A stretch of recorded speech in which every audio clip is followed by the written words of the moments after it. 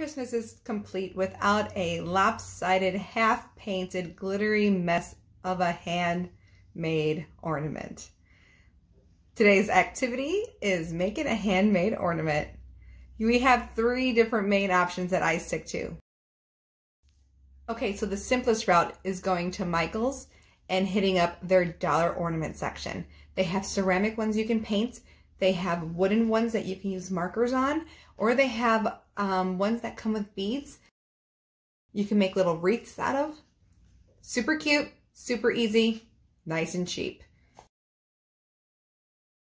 The next route is salt dough ornaments. My daughter loves this because it's almost as if she's baking and getting to paint and play with glitter in one day. It's 2 different activities almost in one.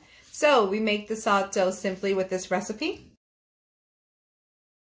After that, we pull out our cookie cutters. We pull out our paint and our glitter and all of the good fun stuff to decorate it with. Avocado mamas, I challenge you to make this snow globe ornament. First thing you're going to need is an adorable picture of your child. Check.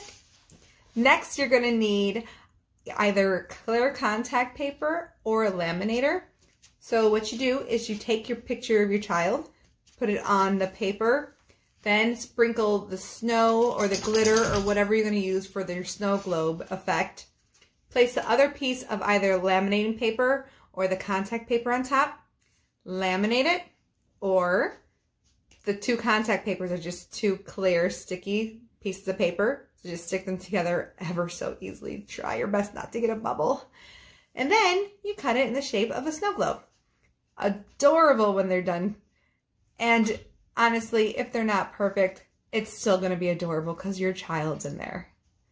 I can't wait to see what ornaments you guys created. Please comment below and share with me. Until next time, bye!